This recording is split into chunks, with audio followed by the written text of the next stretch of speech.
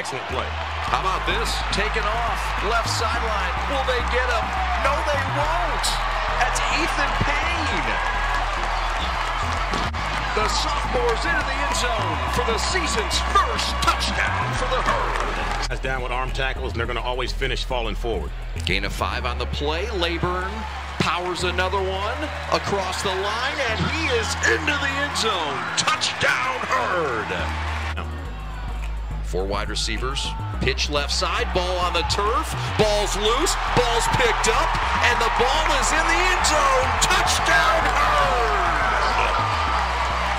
Number 55, Owen Porter for the score.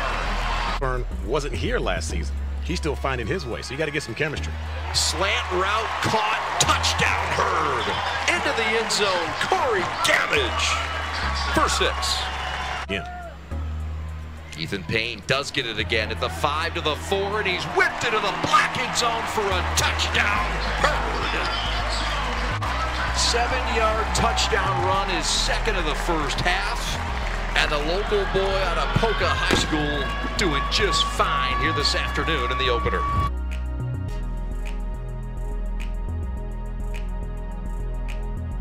Sweet.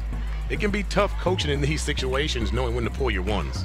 Leyburn stays on his feet, breaks a tackle, breaks some ankles, and he's into the end zone. Touchdown, Herd! Yes, sir. Play action pass, left side, corner, touchdown, Herd! Into the end zone. Number 81, that's Toby Payne. That's the brother of Ethan Payne. 3 touchdowns for the Paynes, and the Herd are rolling in the hills. Yep.